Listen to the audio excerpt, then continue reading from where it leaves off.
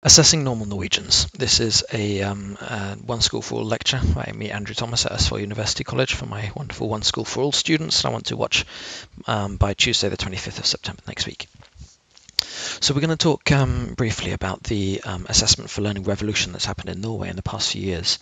Essentially, what is assessment for learning? Those of you who've read the book already will know that assessment for learning has about two main emphases. One is that teachers need to know what pupils can and can't do in order to adapt their educational to their educational needs. And secondly, pupils need to know what is good and bad about their work, so that they're open to having their mistakes corrected, so that they have this learnable humility, and so they, on the other hand, don't throw the baby out with the bathwater when they receive assessment from their teachers. So that they don't, or when they don't receive it, so they know what's so good about it, and when they want to change, that they don't change the good stuff, they only change the bad stuff. For our purposes, this is all about knowledge about the pupil as a way of integrating them into an educational system. We could look at it as the plague model with a feedback loop, and the feedback loop allows the student to know anything they need to know about this assessment. So it's knowledge about the pupil, but the student gaining that knowledge about themselves. So it's essentially something to do with self-knowledge. Now let's move on, because assessment for learning is actually an international movement.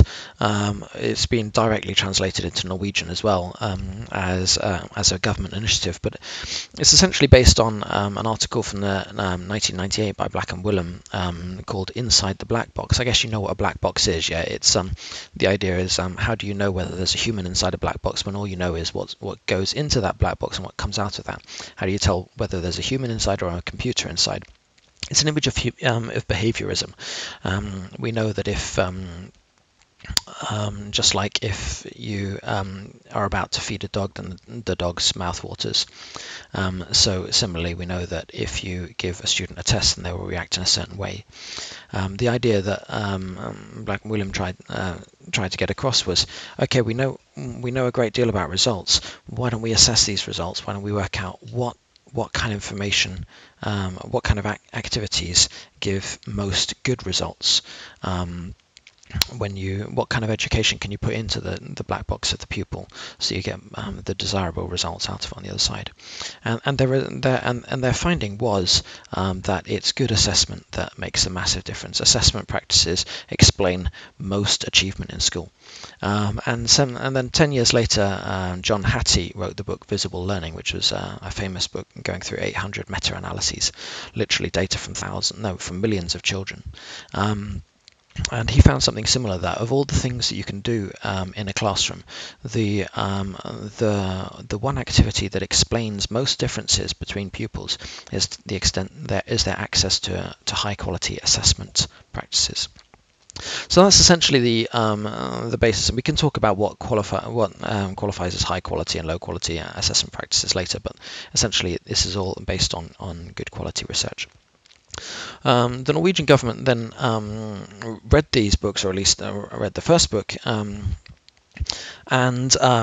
worked out and decided that there's something that needs to be done about this. Here seems to be a simple, identifiable practice that we can do something about in the Norwegian law, and as a result get better educated pupils. It seems a no-brainer.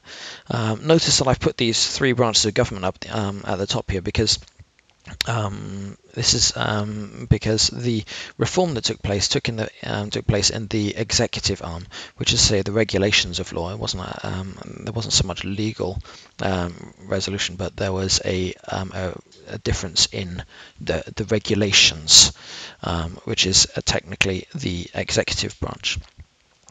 Essentially telling us this is what teachers have to do when they are teaching, as a general overhaul of assessment practices, so that the students actually have right to particular kinds of assessment practices.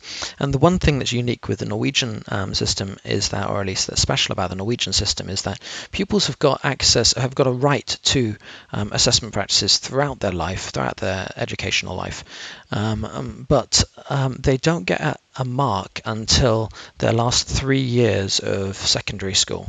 There are marks all the way through high school, but only the last 3 years of the 10-year secondary school, 10-year basic school training, do they get marks. So essentially, their access to assessment is assessment without a mark. So that was the main change, and then in addition to this regulational change, there was a change of teaching reform. Basically, teachers go back to the drawing board and learn how to assess well, and there was a massive teacher education initiative from 2007 right up to the present day, and they're just reviewing it now.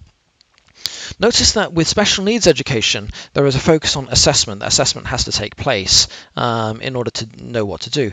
With the assessment for learning situation, there is this feedback loop that I told you about, which is to say that it's not just that assessment needs to take place, but students need to know about their assessment. So the emphasis is upon communicating that assessment and using that assessment. So it's similarly, like I say, it's knowledge about the pupil all the way, but it's communicating that, which is the added difference when we're talking about assessment for learning. And of course, assessment for learning applies to absolutely everybody. It's not just the special needs pupils. So this is a universal right. The 4 principles that steer the assessment practices are firstly that pupils and apprentices must understand what they are learning and what is expected of them. This is both a legal and a pedagogical reason. It's unfair to have this put out a test and only afterwards explain to the pupils what you wanted them to do. If you want them to do something, then your explanation needs to be sufficient before you set them going and doing stuff. Secondly, they must get feedback that tells them about the quality of their work. So there's no niceness, nothing about this, oh, I want you to know that you're a beautiful, unique snowflake. They need to know how good their work is. And they must get advice on improvement. There's no point in telling them exactly what needs to be done if they, unless you actually tell them about the next step, the specific step. Unless they know about the step they have to do now, there's no point in telling them what they need to do, 1 week down the line, once they've already achieved that. And similarly, they must be involved in their own learning, including by assessing their own work and development. And this is a way of catching them before they hand in a work. If they can assess their own work, then they can also improve it. So those are the 4 principles, and I've translated these from the Assessment for Learning website, which you can find there.